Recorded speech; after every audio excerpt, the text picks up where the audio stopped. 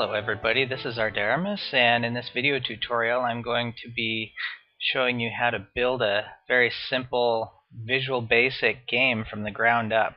I'll be using Visual Studio 2010, which you can download from Microsoft's website. You can get the Express version anyway, the professional you have to pay for. In this video we'll be covering some of the basics, such as how to use a tile map and how to move a character around the screen, like you see here.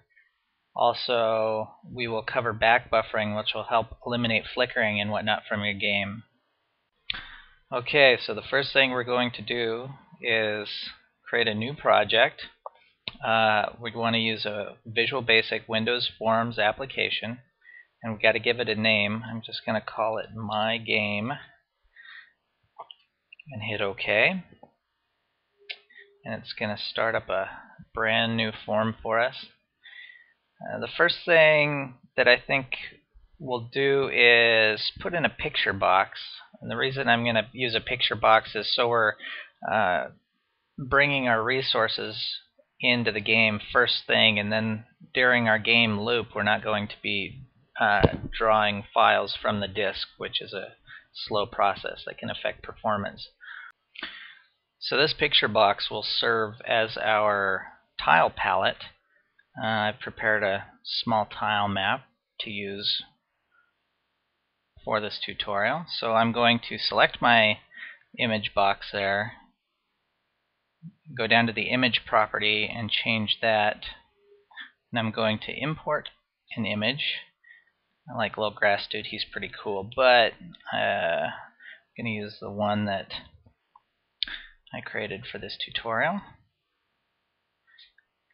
And there it is.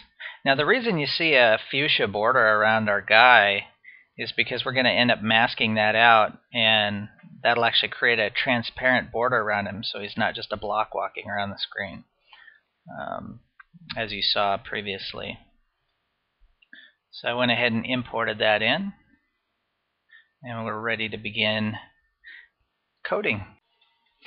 Alright, so the first thing we're going to do is double click on your form there, and it should bring you into the code editor. And what we want to do first is import our graphics drawing library. It's very important. So we're going to type imports system.drawing, and that'll allow us to manipulate graphics while we're programming. Alright, the next step is to create some variables that we're going to need throughout our game. Alright, so let's start by creating some graphics objects that we can use to draw things to the screen. We'll start with our main graphics object. I'm just going to call it G as graphics. I'm going to also dim BBG, which is going to be used as our back buffer graphics. And then we're going to create some rectangles, a source rectangle and a destination rectangle. And those will be used as literally as a stamp pad. We're going to stamp from our tile palette and then sort of paste that directly to the screen during our game loop. The next thing I want to create is a bitmap. And this is a picture. This is going to represent our actual stamp. Or, I'm sorry, what that'll be is the image that's stored to our picture box. I'm going to use that to kind of simplify our code so I don't have to call that by name every time I want to use it.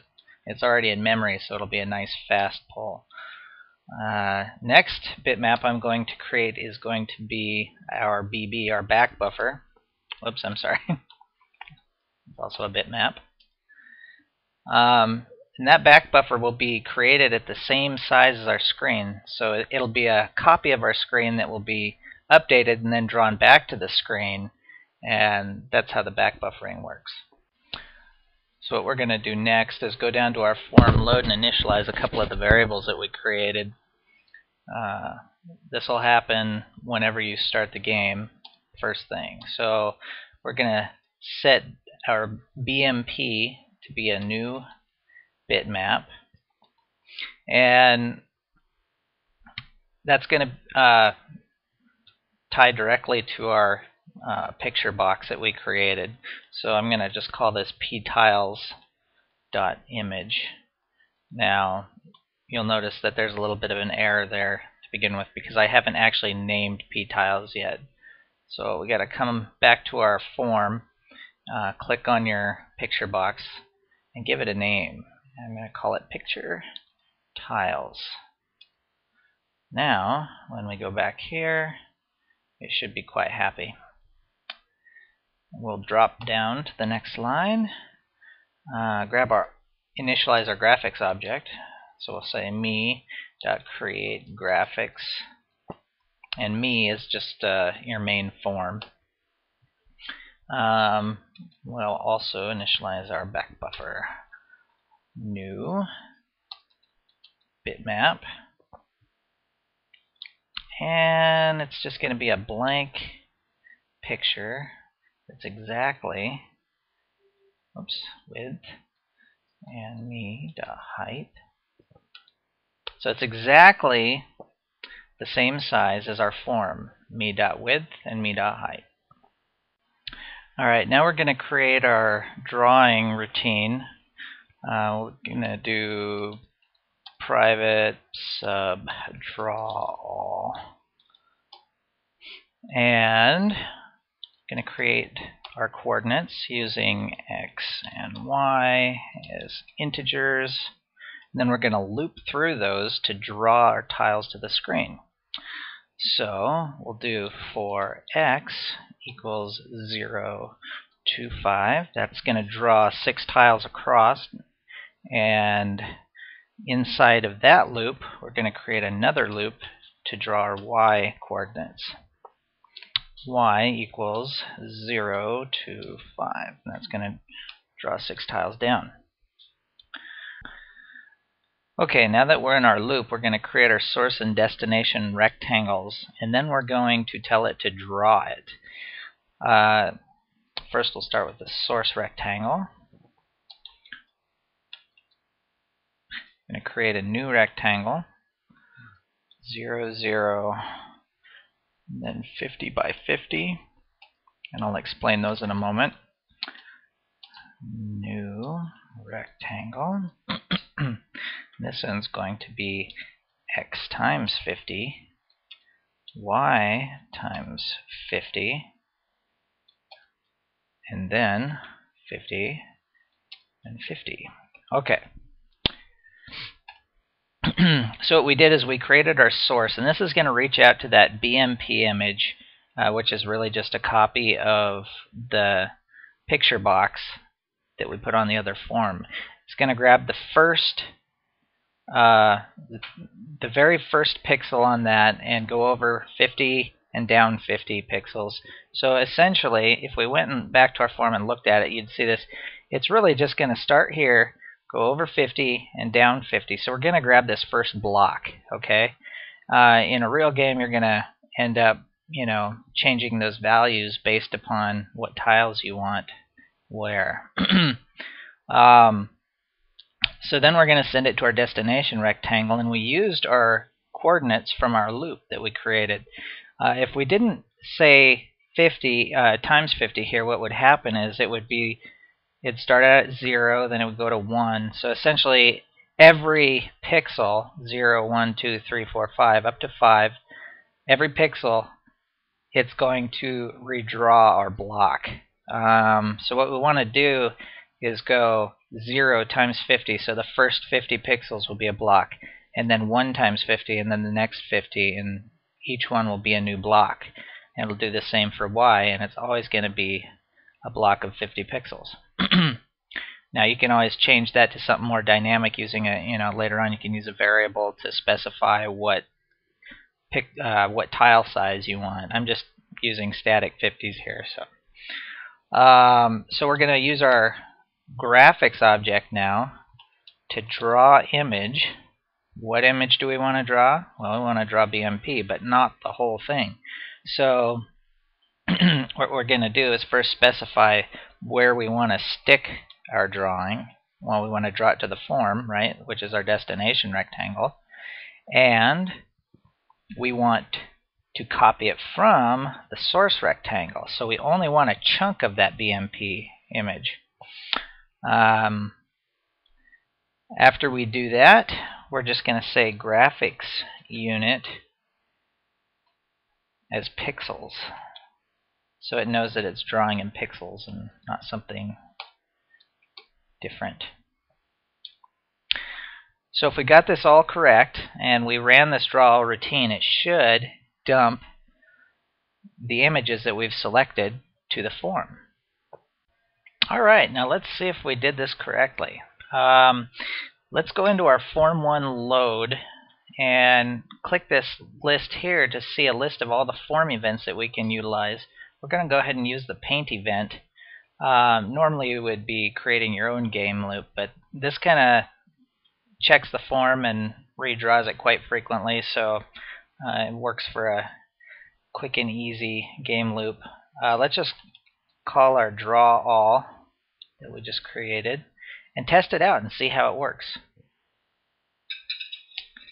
Hey, look at that. It grabbed the first tile on our tile palette and replicated it across our form exactly as we wanted it to.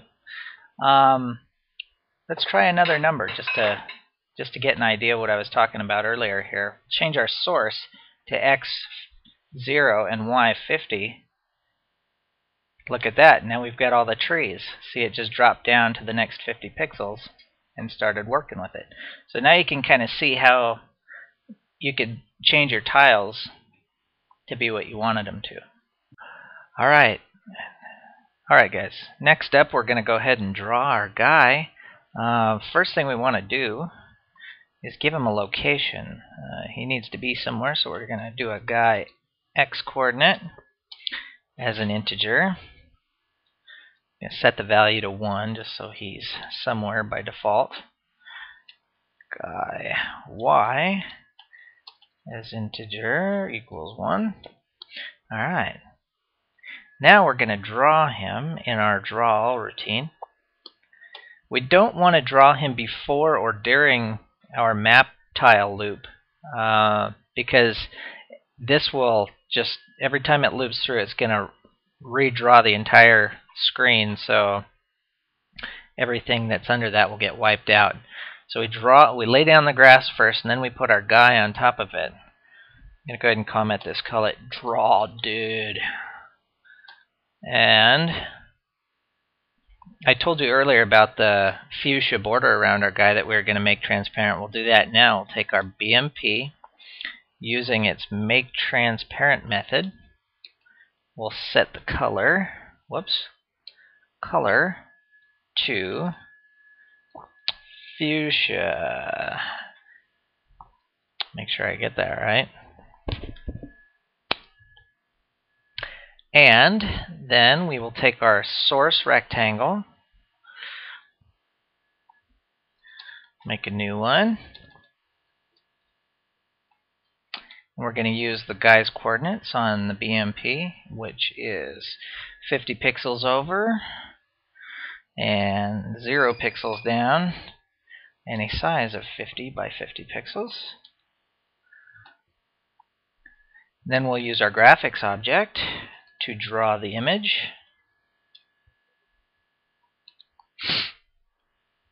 Which image? BMP, of course. That's our palette. And we're going to use his x-coordinate as the destination by his y-coordinate. And we're going to keep our source rectangle. So you notice we're not using a destination rectangle this time. We're just going to draw him right wherever his coordinates are. And we'll set the graphics unit 2 pixels again.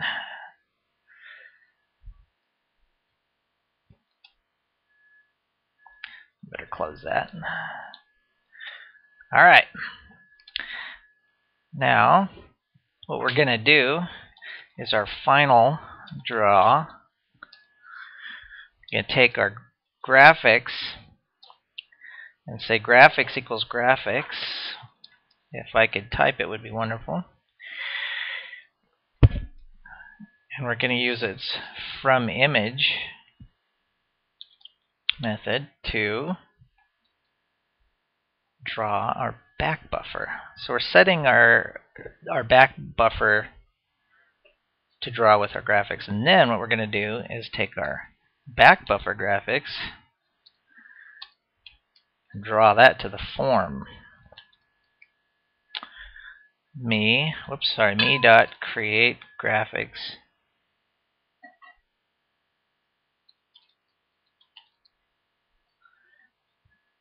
I think I'm getting tired here. And when we're all done, we're going to draw image BB, our back buffer, to the top leftmost part of our form with a width of the form's width and a height of the form's height. Alright, now it's time to see how this runs. Okay, we're going to go ahead and run that. Hey, look at that, we have a guy. Now we won't be able to move him until we add some controls, and that'll be our next step here. So let's go ahead and do that. To control our guy, we're going to use the form's key down event to detect key presses on the keyboard. So what we'll do is we'll go up here to our form load again, and we'll grab our events drop down and look for key down. Here's our key down. It's going to go ahead and add a new sub for us. So what we're going to do is use a select case, and we're going to use the events key code to capture which key was hit. And we'll just start adding cases. I like to use the good old-fashioned WASD movement method. You can use your arrow keys or whatever keys you want. I'm going to go ahead and stick with mine here. I'm going to do case keys.w, and I'm going to go ahead and just create all these at once. Case S, case A, case D. So that's pretty simple right there.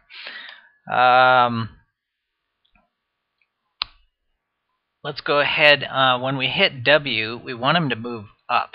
So we're moving on the y-axis, and we're going to subtract 1. Every time you go up or left, it's going to be a negative, and if you go down or right, it's a positive. So we'll do guy y equals guy y minus,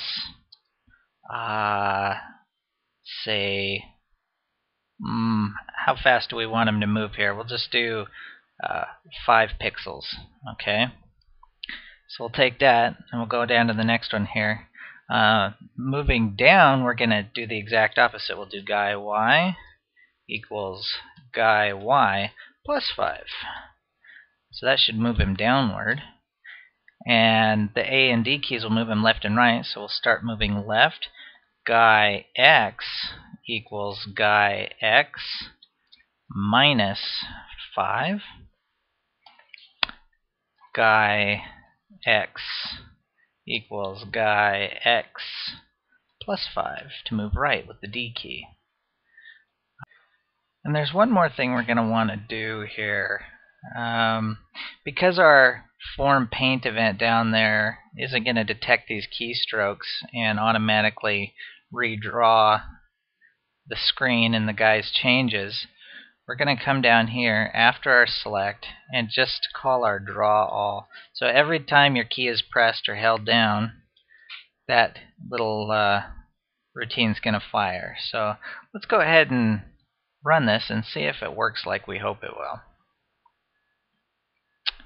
Alright, there's our guy. I'm going to try moving right. Hey, look at that. I'm going to try moving down.